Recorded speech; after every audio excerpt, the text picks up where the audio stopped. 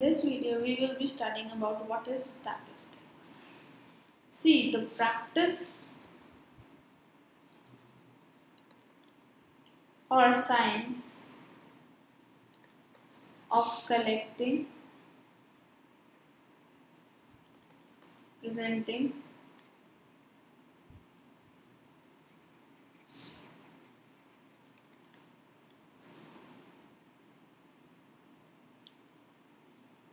interpreting, and analyzing numerical data in large quantities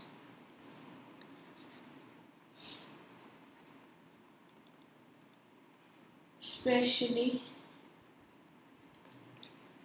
for the purpose of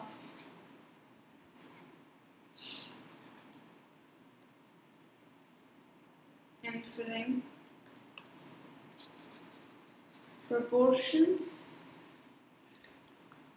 in a whole from those in a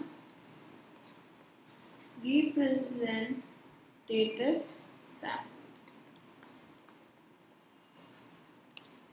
See, the collection of data and then presenting the data and then taking some information out of it and analyzing it for the further processes. The numerical data in large quantities is the statistics.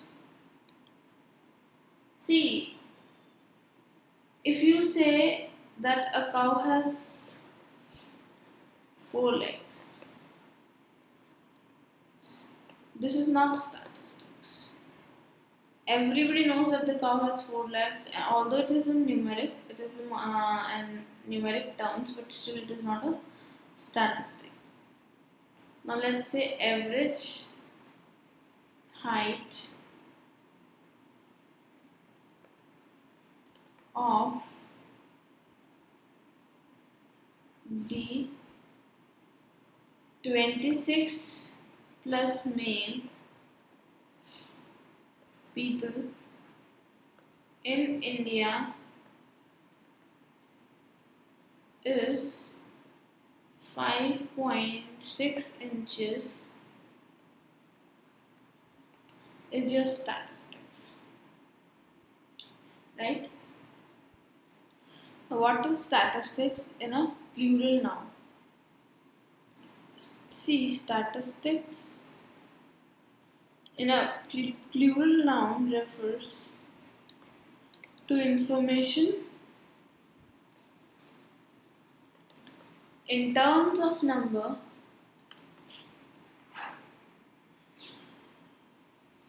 or numerical data. See, whenever you have a data which is in numeric, that is your statistics in a plural noun. Now let's take the example that Ram gets ₹100 per day. This is not a statistics because you cannot draw anything out of this. He gets ₹100 means it's okay, he's getting ₹100. But when you say that average pocket allowance of class 10th is ₹100 per month, then it is a statistics. In this you are drawing something, in this you are drawing some result, but this there is no result which you can interpret. From this you can interpret a result that the average pocket allowance of class 10 is ₹100 per month. So in this way, your statistics is a plural noun when it is expressed in numbers or numerical data.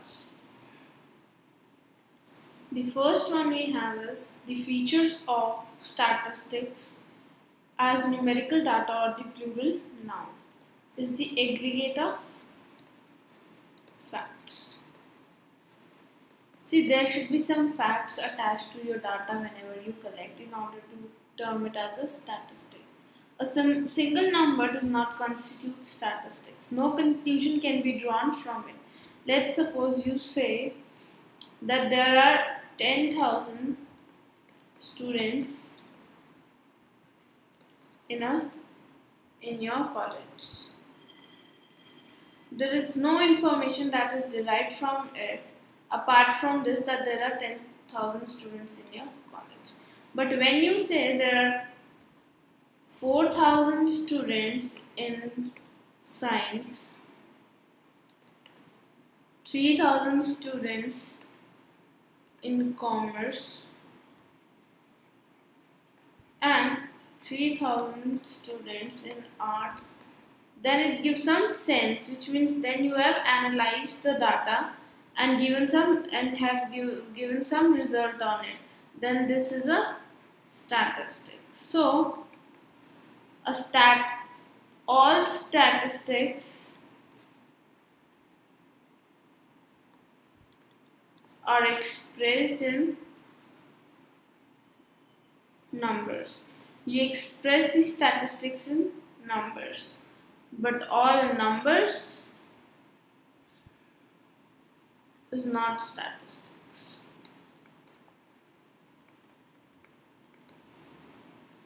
Second we have is numerically expressed.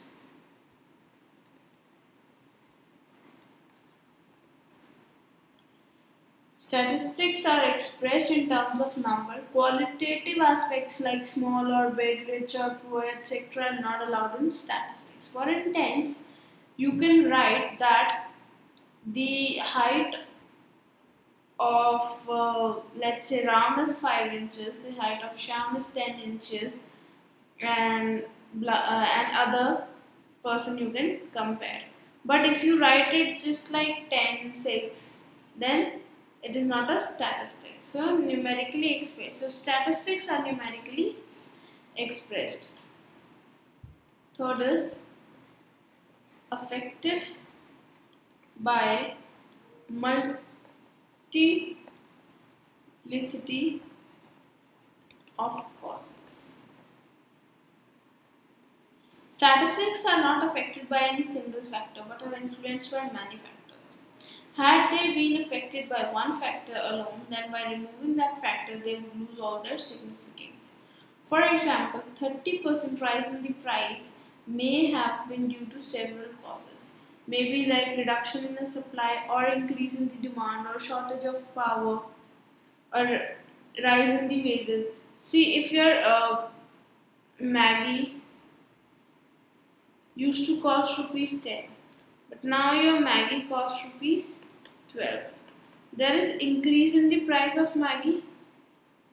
Why this price is increased? Due to the demand might have increased, or supply might have reduced.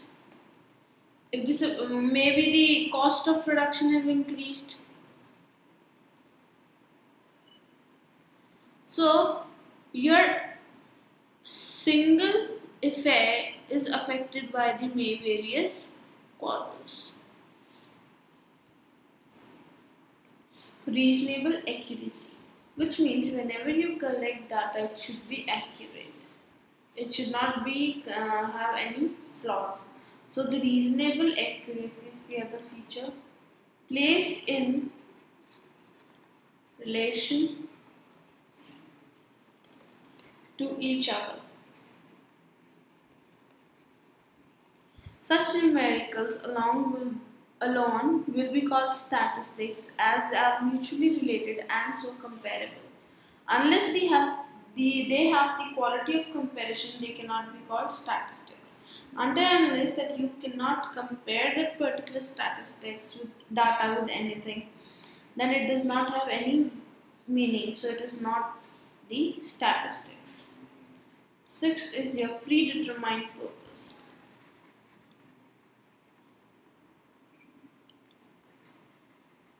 Whenever you are collecting a statistical data and you are using some statistical tools in order to derive the answer, you have a predetermined purpose, that why are you collecting that particular data and what things you want to analyze from that data. That is the predetermined purpose. Seventh is your enumerated or estimated. Statistics may be collected by enumeration or the same be estimated. If the field of investigation is vast, the procedure of estimation may be helpful. For example, 1 lakh people attended the rally addressed by Prime Minister in Delhi and 2 lakh in Mumbai. These statistics are based on estimation. As against it, if the field of inquiry is limited, the enumeration method is appropriate. For example, it can be verified by enumeration whether 20 students are present in the class or 10 workers are working in the factory. So this is the enumerate or estimated method. You can either estimate or you can enumerate. Eighth is your collected in a systematic manner. Statistics should be collected in a systematic manner. Before collecting them, a plan must be prepared. No conclusion can be drawn from statistics collected in haphazard manner. So whenever you are collecting any statistic, it should not be in a very fast manner. You should collect the data properly in a systematic manner. So these are some of the features of your statistics in a plural noun. I hope you like our video. Please download our Scholars Learning app and enjoy the learning experience with us.